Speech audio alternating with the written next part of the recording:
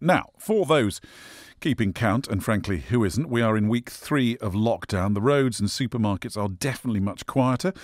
Despite the glorious weather, most people seem to be sticking to the rules. But in terms of the epidemic, where are we now and what do we want to happen next? Well, let's catch up with Dr. Duncan Robertson, who knows about these things. He's from the Loughborough University School of Business and Economics. Duncan, morning. Oh, hi Ben. Hi. Look, good to talk to you again. Look, where are we in the epidemic? Where are we on the curve? Well, I think we're still in the up phase, and many of us are sort of, as you say, wondering about what to do in this glorious weather out there. And the problem with this sort of epidemic is that what we're seeing is the effects of what happened 2 or 3 weeks ago. So we're still seeing the number of cases go up, and then there's still a delay after that to the number of deaths. So we're seeing both of those going up, but still quite sharply. And what we're trying to do, or what the government's trying to do, what we're all trying to do, because it's in all our interests, is to get that flattened off, if you like. They talk about flattening the curve, and it's basically we're going up this hill. We want to get over that hill and down to the other side. Look, apart from the fact it's affecting all of us, of course it is in very profound and fundamental ways. There's some quite interesting sort of statistical analysis, doesn't it? And what's the magic number of number of people infected by an infected person that we need to get below for it to actually start taking that curve down?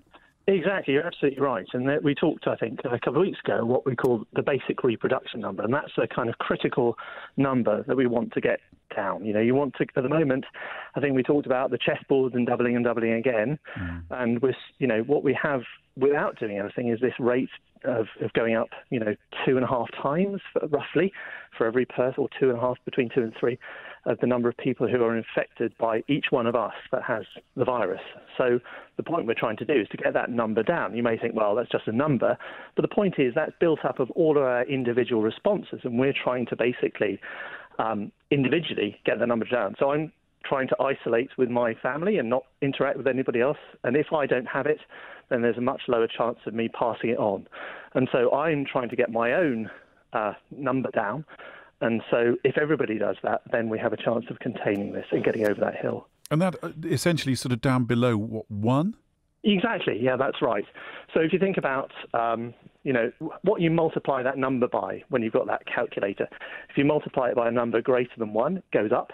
And if you multiply it by a 0.8, for example, it goes down. And we're trying to get that number on the right side of 1, in this case below it.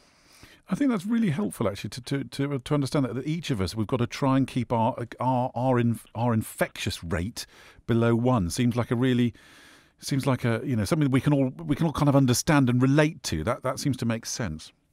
Exactly, and I was speaking to Samira, who I think was using ducks last week, about ducks going down a waterfall, and that's one way of modelling this sort of thing, is you have equations that basically model people going from one state to another, from susceptible to infectious, to exposed to infectious to recovered. And the sort of response, the way that people are modelling it now, and the Royal Society put out a call last week, is to get people to model the individual responses, exactly as you say, and sort of modelling each of us as an individual. So rather than ducks falling down a waterfall, sort of us as Lego characters, if you like, interacting with each other and passing the virus on. And so you're absolutely right that each one of us is, that character that has an effect on the entire population. So we have an individual responsibility ourselves.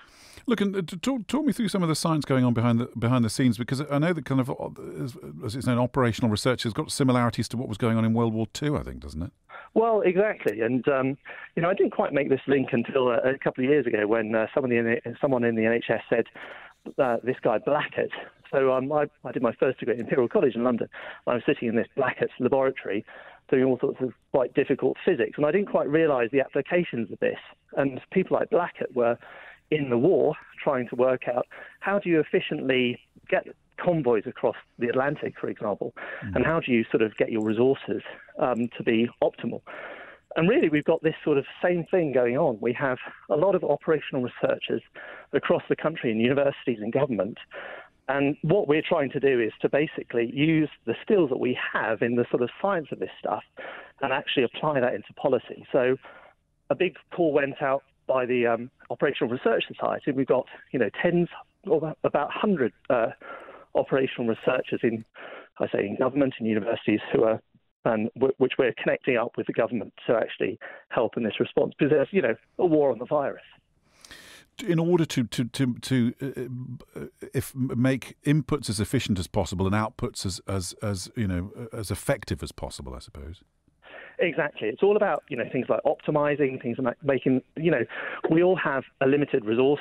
And we're trying to make that as efficient as possible. For example, where do you test? Who do you test? Who do you vaccinate, for example? All these sort of questions are really quite interesting. And, it's using this sort of analysis to actually make better policy. And look, some of that's got to play into what the end game of all of this is. That still seems a slightly sort of opaque mission to get to some point. Because as I understand it, okay, we might flatten this curve and then, presumably give it a bit of headspace and lead time on that, and then you release the restrictions, and then there is this risk that you get within a couple of weeks an enormous spike again. So how do you avoid that? Well, exactly. And I think that's what was the thinking of the government at the early stages of this. So we're trying to kind of prevent that from happening. When do you actually lock down the population? If you do it too early, you might get people getting fed up, which, kind of we all are, but then sort of going out. And then I think they were quite conscious of that happening and getting this kind of second wave. And the other thing is, vaccinations, trying to get a vaccine. There are so many vaccine candidates and so many universities and pharmaceutical companies working on trying to get a vaccine for this. It's, basically they're the ways out, really. Look, I think last time we spoke, I asked you a question. You were going to go off and do a bit of research into it. So where does COVID-19 stack up against SARS, which was, in some respects, I remember at the time we were told that SARS was going to be appalling, and of course it was for those that it affected. In some countries, it affected really badly. It didn't, as I understand it, and correct me if I'm wrong, it didn't spread like coronavirus has. Why? No, but I think it could have done, and I think that's some of the policies that were set into place there. For example, trying to trace cases, for example. I mean, the thing is, if you have a case and you know who they're speaking to and who they've spoken to and who they've interacted, and you can then kind of take those people out of the population by isolating them. And, really it's about getting that rate below 1. And that's, kind of what happened with SARS and with, other viruses as well. So, and one of the things is this is a very infectious virus.